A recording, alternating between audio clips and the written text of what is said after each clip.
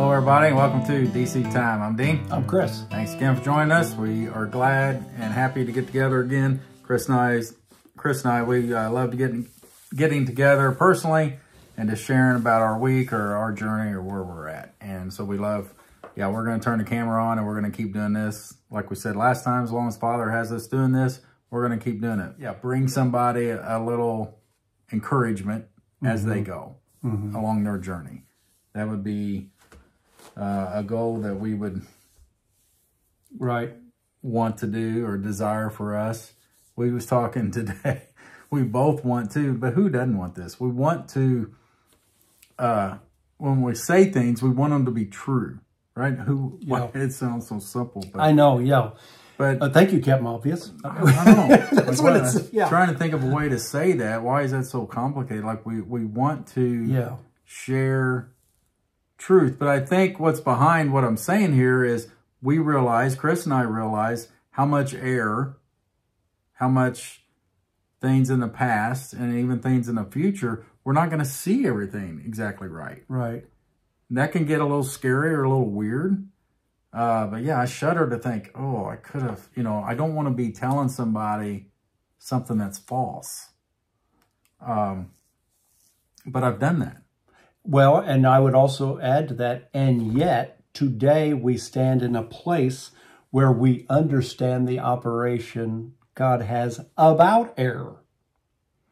Yeah. That Father uses error to bring light. Meaning, I've been in error. That comes first. Yeah, that is amazing. That's why I said earlier upstairs, confirmation once again, that something has changed. Something is bigger. Something is more clear. That I'm like, error can be a good thing. Error has taught me so much. Our God's used error to teach me so much. Yeah, that's cool. Yeah. Like I said, we don't want to be in error. You don't want to say things that aren't true, but man, it's wonderful to find out, like, oh, I wasn't seeing that right, because it's so It's great awesome to be in error inspired by Father. Yeah, to see the other side, to come out of something. So, all right, a couple things here, a couple scriptures maybe, and then Chris is going to talk about. But in this article, along with what we're saying right now, the second paragraph, the appreciation of God by A. Enoch, he says almost all of us are short-sighted. So, okay, we're kind of saying that now. We see, and so almost all of us are short-sighted. We see a part of the way, but we do not see the end. So we confuse the journey with the goal, the end goal. I'm going to read here from 1 Corinthians chapter 13. This is Paul speaking. Yet when I have become a man, I've discarded that which is of minors. For at present we are observing by means of a mirror in an enigma, yet then face to face. At present I know out of an installment, yet then I shall recognize according as I am recognized also. Yet now are remaining faith, expectation, love. These three, yet the greatest of these is love. Be pursuing love. Chris has said that several times recently as some sort of an area to concentrate on, something we want to pursue. We want to be pursuing love. Yeah, these words are powerful words by the Apostle Paul.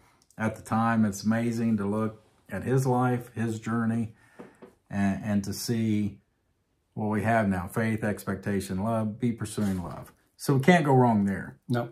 Like I said, in all the different perspectives and how we see things differently and how we learn through error, so we find ourselves, that's everybody else too, along their journey, they're in error at times. So when those two things, come up against each other sometimes in our relationships, it's good to be pursuing love, to see the bigger picture. Yep. And that is a bigger picture. I appreciate you saying it that way. That is backing up a little bit and seeing the bigger picture, to always be pursuing love. Right. So we can get caught up in the, we think, well, we got to get it all just right. Well, none of us have have it all. I mean, we can barely see, I think. I mean, I think it's drastic how many layers of error and how we do get it all confused. It is confusing, the going with the go. Really. It is, for sure. I'm back in the article again, The Appreciation of God. I've was in it again this week and then again this morning. One of the things I wanted to look at was the red text at the beginning of this article. Judgment is God's strange work. He uses it on the way. Men make it the end. I just love the way Knock writes. No matter how an unbeliever is dealt with, whether he dies as a result of sin or by the direct intervention of God, whether he be cast into outer darkness or into Gehenna, this is not his end. God does not reach his goal in any of his disciplinary measures. That's not when the goal is reached. These only prepare his creatures for it. Let us not confuse the going with the goal. That is so incredible to think and just meditate on what he's saying there. Because man does put judgment at the end. And why not? Revelations, we have Revelations as the last book of the Bible. The unveiling of Jesus Christ. That's the last book of the Bible. I was blown away when someone told me that Paul's letters were not in order. I couldn't believe that Scripture was out of order. And then when I see in Colossians, I think it's 1:25, where Paul fills full the Word of God. It made me think, you know what? When I read Revelations, I ought to then go right into Ephesians and Colossians, into the last two books. And I tend to prefer that better than reading Revelations. And many of us, mankind says that's the culmination of all. And even in here, Knock mentions that they go up to the lake of fire, all of that stuff, and they don't continue on even when the new heaven and earth and the new Jerusalem comes down. They've ended it at the lake of fire in some instances. Yeah, it's upsetting to think the things we used to think, or why, you know, I want to ask the question, why? Why do we just give over to those kind of beliefs, or why does mankind, so many people see it that way, or see Scripture, those judgment and these harsh things, you know, we see that that's the end. When they don't live their lives like that, or as a responsible citizen in a society, you don't live like that. You don't set up rules like that. You don't do that as parents. Right. You don't you know, anything you set up is you're attempting to get, like, to discipline a child. Well, why would you do that? The goal is not the punishment. No, you're trying to do something else. You're trying to do something to make something better, or then within the child-parent relationship is out of love. You know, you want to make a situation better. Well, why wouldn't God? Why wouldn't Father God have a goal? Like, why wouldn't we believe that, oh, well, he wants to do that. He wants to make things better eventually, or he's going to get things better. Especially with all the verses we got. We read one last week, Colossians 1:20. When everything's reconciled back. Everything's coming back to God. Why don't we believe that? What about 1 Timothy? Then you can go on. 1 Timothy, is it 2:4? Yeah, that we 2:4. Yep. I'm in second here. Here's 1 Timothy 2:4. Says, back up in 3, for this is ideal and welcome in sight of our Savior God, who wills that all mankind be saved and come into a realization of truth. Okay, this is Father God. This is God. In Scripture, we have here saying this figure, this being, that we can't even understand. He wills all his everything he's created to come back, to be saved, come into a realization of the truth. Yeah. And we as man have the whatever it takes, whatever's in us to say, that's not going to happen. I know that's amazing. I remember that won't happen. He wants it. He just wants it, but he's not going to get it. That won't happen. I remember when I saw that verse in the light we're talking about it today. And you have to understand that Dean and I believe when that happens, it's not our scholarship or our work. Father turns the light on. Mm-hmm. And we see a verse in a different way than we ever saw it before. Right. You know, sometimes it just slips through your, you read a paragraph and you read it 4 or 5 times, you just still don't know what you read. When I saw this, I remember a human free will discussion with my parents in the backyard. And I remember bringing up this verse to them and saying, whose will is stronger? Mm-hmm. This is the Creator who made all things, and He wills that all mankind be saved and come into a realization of the truth. And somehow they tended to lean towards the idea that yet the creatures will not to pursue this relationship would somehow interfere with that.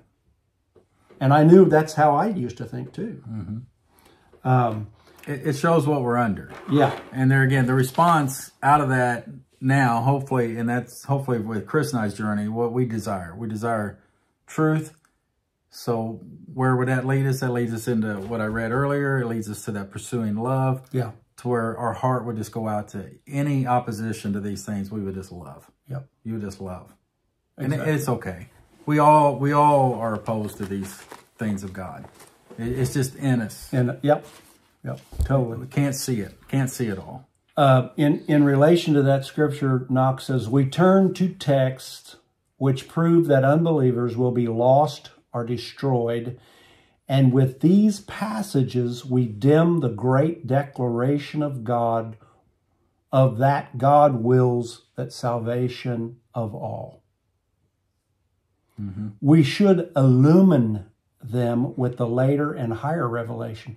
We find God's enemies in the fiery lake at what seems to be the close of revelation and misuse this fact to deny God's declaration that all will be reconciled in Colossians 1:20, which we believe comes after Revelation. We should not take one to destroy the other, but believe both to be true. For reconciliation follows estrangement, and it alone accords with God's final goal. The last thing I wanted to touch upon, the end of this article, and as only Knock can, here we have the great contrast between man's miserable, self-made destiny and God's grand and gracious goal. Man not only destroys God's creatures, but undermines his deity and robs him of the appreciation of his heart's handiwork. God's goal not only upholds his deity, but gives his creatures such confidence in him that all concern as to his love and power disappears. They willingly, yes, eagerly leave themselves in his hands without any assurance whatever on his part as to his intentions. This is totally reliant on Father. Faith and hope are no longer needed. So they vanish, and only love remains. Knowing him as God, limitless in power and wisdom, and as essential love, they prefer to remain in fond anticipation of that which the ear hears not, to which the heart of man cannot ascend, that which God makes ready for those who are loving him. They rely on his word, they delight in his ways, and they revel in the appreciation of him. To come to the point where you think faith and hope would vanish. They're no longer necessary. The only thing left is love. Mm-hmm. Think about what faith and hope are. The expectation. Yeah, this expectation we have that is coming. To me, it's what we need on the weary way. Yeah. To make it to the end, to endure. Mm-hmm. Once we're there, they're no longer needed. Yeah. Love remains. That's it. Yeah. Can't say more than that. No, that's wonderful. All right, we'll leave you at that. So thanks again for joining us, and we'll see you all next week. See ya.